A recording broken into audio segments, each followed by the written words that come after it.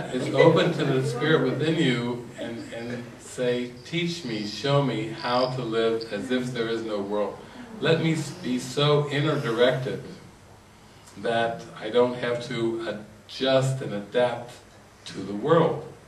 It can just be given to me. Because people will say, how can you live without judgment? That's not practical. What if it's given to you moment by moment? That's the internal way, is the way to live. You can move through time and space seemingly as if you're in the world without feeling a part of it. That's the answer to be in the world but not of it. It was in the Bible, that as if. So I think it's very, very practical. You start to realize that this hearing this voice and getting these intuitions and this guidance is so important, because you can move through the world, so to speak, as if there is no world. You can be lighthearted. You don't have to worry about being early or late. You don't have to worry about what's going to happen. We were just talking with Raj and Susan, they were sharing about the story when they were in Manhattan, and there was an anthrax scare, and while they were the last ferry to get over there, and then all of a sudden they had this whole thing that unfolded, and they found out kind of secondhand all this stuff that was happening, but we were clueless to it and just really oblivious to it. And that's why I use the Mr. Magoo a lot. Mr. Magoo is so happy, but he really is clueless. He's kind of living as if there's no world, as if there's no danger, as if there's no fear, and it just radiates out, and it doesn't matter then if your parents think you're crazy. It doesn't matter what people seem to say or think. You have this gentleness about you, this sense of warmth and glowing welcome, friendliness, that just will, in the end, wins over everyone, regardless of where they seem to start. The love is so strong, it just wins them over. It just swallows them up, gobbles them up. There's no defense against it. So I think that's the thing, where whenever you have that doubt about where is this going to take me, it's very, very practical. It's not what they say, airy-fairy kind of wishful thinking. The ego is wishful thinking. This is very solid. This is not a blind faith at all. It's something that's worthy of your devotion, and you shall know by your experience how it feels. It was such a big turnover for me when I really did this, when I was able to pack, even my grandmother, I was like holding on, stick them in the pocket, and no, the Spirit says, I need the whole deck. This has to be a total re-deal. You can't hold on to anything. And it seems like a leap of faith when you hand the deck over. That's kind of like with the past. You're really handing over the purpose of the past. It's not that you won't see these people again. I was even told by the Holy Spirit, some of the old cards will come back, but they will come back completely new. You will see them in a new way. You will see them in a way that's blessed. And some of the cards will disappear. So it was that trust of, okay, I'm not in charge of that. I will let you deal the deck. I will let you bring the witnesses into my life. And it's been glorious, because there's been thousands of people. You're all dealt back to me. It's a wonderful experience to have these blessings of love, and it was really impactful, because I remember talking with Suze about this, and it was just the point where her son had been kind of arrested on, I guess the equivalent over here of DUI, drunk driving. Many times. This was almost like he was stretching out. They may throw the book at him, throw him in, throw away the key. He was going to court on Monday morning, and he was either going to jail or not. That happened. And after that story, Suze just was guided to call, and the Spirit, from handing over the deck, could speak through, not as a worried mother, not at all. I realized that it was funny, because David came to stay with us, and I had what happened with my son. He was arrested for that, and then let just go free, pending the court case. And it took almost 2.5 months for it to come up.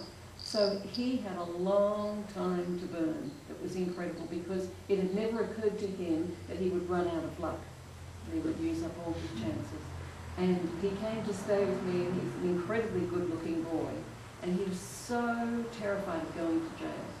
He knew what was waiting on the other side.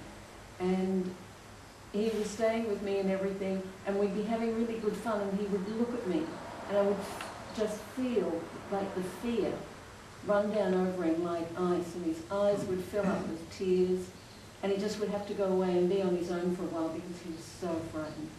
And coming the weekend before his court case, I knew he wasn't getting a lot of support from anybody. I was in Queensland, he was down in Victoria, and he kind of burnt his bridges with his brother. His brother gave him a warning but didn't really want to stay and support him. And his dad wasn't supporting him much either. So we were talking by telephone a lot over the weekend. Anyhow, David was staying with us, and I was not sharing this. And Raj said to me in the end, I was kind of running upstairs, sobbing my heart out, splashing my face and coming back downstairs and trying to be the jolly hostess, you know. It was really, really incredible. And in the end, Raj said, you've got to tell David. So I was sitting down in the office, and we shared this, and he shared the story with me, and I really got it in the core of my being. And I knew that what I needed to do was shift to a place to absolutely trust God. If it was Ben's highest good to go to jail, that I needed to be there absolutely in love with that possibility. I had to absolutely trust God and say, whatever happens, I really give up control. I give it over to you. And it had to be true. It had to not be, if I pretend give it over, I really with every cell in my body had to say, yeah, I give him back to you. And it had an incredible happy ever after. Yeah, the cascading miracles came from it. Every time I would talk with her, she would say, you wouldn't believe, on the way to the court case, he met this woman, and he was in such joy and certainty that he said, if I don't go to jail, can I take you out for dinner, and this and this? And she's like, yeah, well, guess who he's with? They're engaged. He did get a sentence, a 3-month sentence that was commuted for 18 months good behaviour.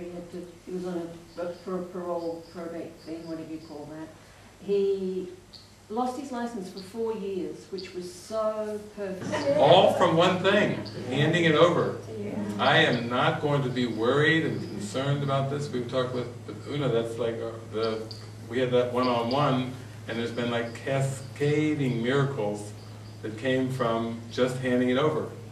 And people say, well, what does it mean to hand it over? We mean really hand it over. We mean don't think that your worry and concern is actually benefiting the people and the situation. You know, they used to joke about the worrying Jewish mother. Kind of, you know, don't think that worry ever did add anything to anyone's life. Yeah, it snags everything down. Worry's like a rocking chair, goes back and forth and goes nowhere. An old one.